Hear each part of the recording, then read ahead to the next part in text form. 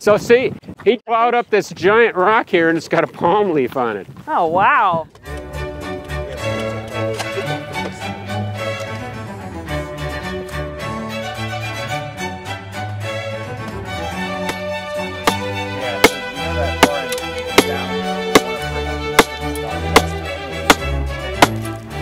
So we're here with Lance Grande, who is the Distinguished Service Curator at the Field Museum, and we are standing in a giant rock quarry in Wyoming. This Great Lake system called the Green River Lake System, which persisted almost 20 million years. Oh man. It's one of the longest lived lake systems that we know of. Wow.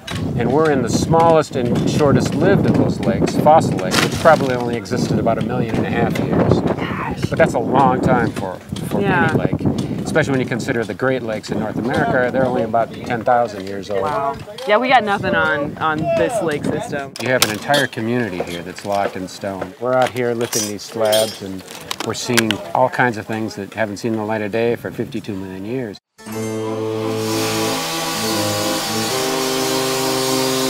I think most people, when you tell them that you're going on a paleo dig, they assume you're looking for dinosaurs. And clearly we're not finding any dinosaurs of the typical kind out here, but we are finding like an entire ecosystem, essentially. Well, and it's interesting you bring up dinosaurs, because one of the interesting things about this site is, you know, about 65 million years ago, we had the extinction of most of what we think of as dinosaurs, except for the bird lineage. That was due to a meteorite impact off the coast of Yucatan, which left a 50-mile wide crater there. It extinguished more than 50% of all the species on the planet.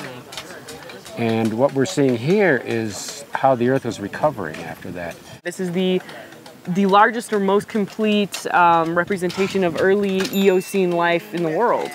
By far. This is an amazing locality. This is probably the most productive fossil locality in North America. Really? We have a lot of different birds coming in a sky that's no longer ruled with pterosaurs. Right. You know, we've got mammals taking the place of all these terrestrial dinosaurs that existed before. And although they're very peculiar when you compare them to mammals and some birds today, they're nevertheless representatives of these modern families.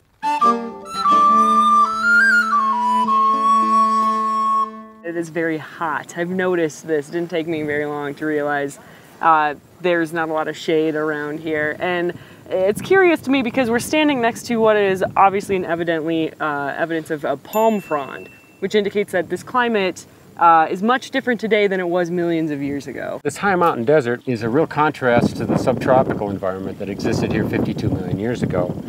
We not only have these palms that the bulldozer pried up yesterday, there was a crocodile found right over there. It was about 12 feet long. You have like chunks like this, which represent volcanic ash. There were active volcanoes around the lake. Remember, we're talking about geologic time. So when we look at this quarry here and go all the way up to the top of the highest quarry here, we may be talking about 50,000 years or more. And if you think in ecological time, how much can happen in even 100 years or 1,000 years, the fact that we find volcanic eruptions and maybe signs of earthquakes, that is just common, and it's compressed time because we're looking at geologic time.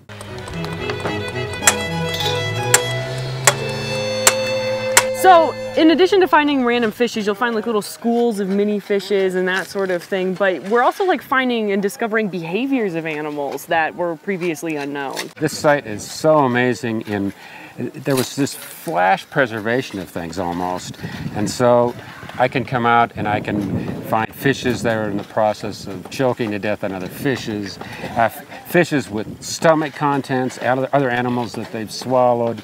I can find leaves with insect chew marks and the insects that made the chew marks.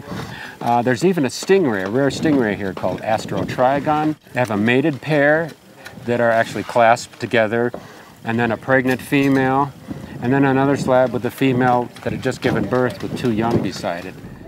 A lot of the stuff that we're finding here too, like yes, they're extinct, but they're not totally unknown or unrecognizable species. Just the other day, there were 2 6-foot turtles found in the quarry next to us. Really? There's a 3-toed horse that comes out of this quarry. It's about 24 inches high at the shoulders as an adult. This place has been mined for fossils for more than 150 years. And there have probably been 3 million fishes excavated in that time. And there's still a fish that's only known by one specimen, a pike. In 3 million fishes, only one pike. And what that tells me is, you know, there's so many things here that we haven't found yet. It's just this, you know, you need almost an infinite sample size to know what's actually existed then. We have a very pieced together map of life on Earth as we know it, and by looking at places like this kind of locality, we're able to find the puzzle pieces that fit into the timeline, essentially. Well, that's exactly right. The evolutionary pattern is a network, and we find pieces of it in almost every group. We have the bird that is a missing link between the swifts and the hummingbirds. We have fishes that link different families. We have all kinds of things here that literally answer questions about evolutionary trees that we were previously unable to put together. Do you think we'll ever exhaust this area? Do you think we'll ever get to a point where people think we've found everything there is to find here? No. It would be impossible. Yeah.